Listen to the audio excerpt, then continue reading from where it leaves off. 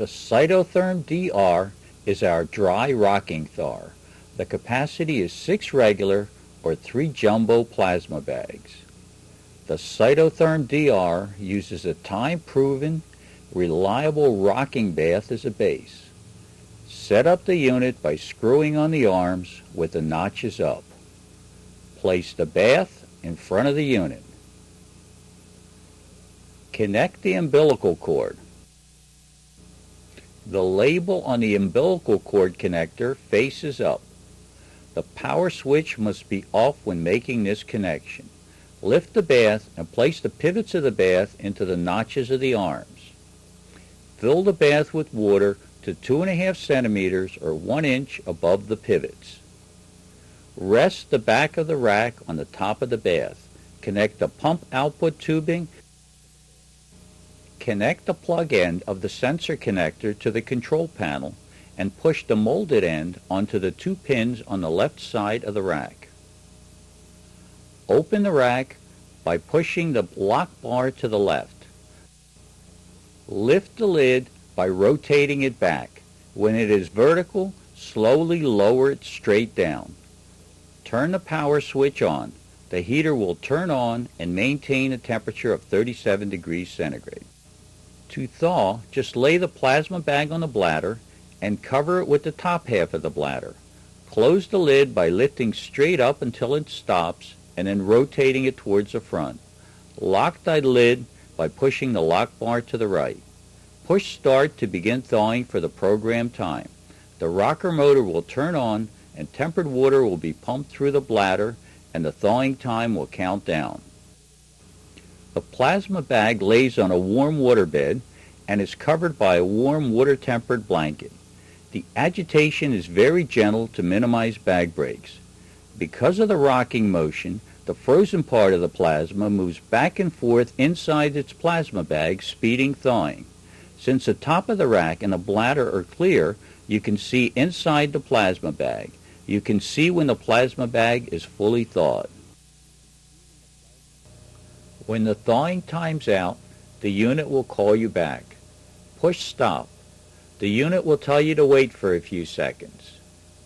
Open the lid and remove the completely dry plasma bags. This is the best way to thaw plasma. Besides the obvious convenience, there are no wet towels or drips to promote bacterial growth. The rack is divided into 3 isolated sections with leak detectors. If a plasma bag leaks, the unit will sound an alarm. In such a case, the plasma bags in the other 2 sections remain sterile. Press stop. Turn the unit off. Unlock and open the lid. Remove and properly dispose of the leaky plasma bag. Hold the end of the bladder up so that the clean tempering water drains out of the bladder and back into the bath.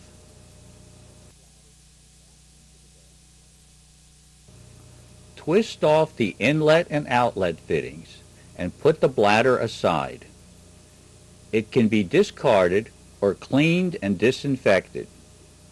You can then clean out and disinfect the contaminated single section.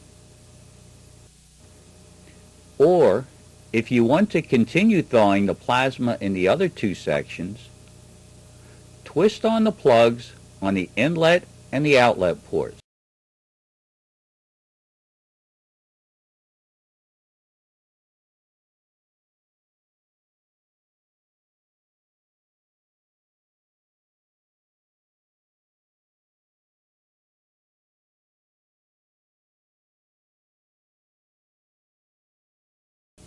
Close the lid, turn the unit on, and push start to continue thawing. After you have finished thawing, you can then clean out and disinfect the section where the plasma bag leaked. Airborne pollutants do not reach the water.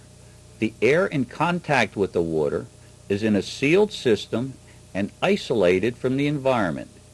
Any air being exchanged passes through a filter on the side of the bath.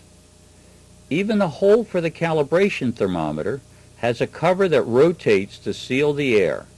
This way the water stays cleaner much longer. Cleaning of the bath is recommended once every 3 months. To clean the bath, turn the unit off, disconnect the sensor connector, lift the rack, and disconnect the pump. Let the water from the bladders in the rack flow back into the bath. Place the rack aside. Connect the drain tubing to the drain valve and place the other end in a bucket or sink. Turn the handle of the drain valve clockwise. Most of the water will drain out. Lift the bath and place it in front of the unit. Reach behind the chassis and squeeze the 2 connector tabs, then disconnect the umbilical cord. Carry the bath to the sink, pour out the remaining water, and clean the bath.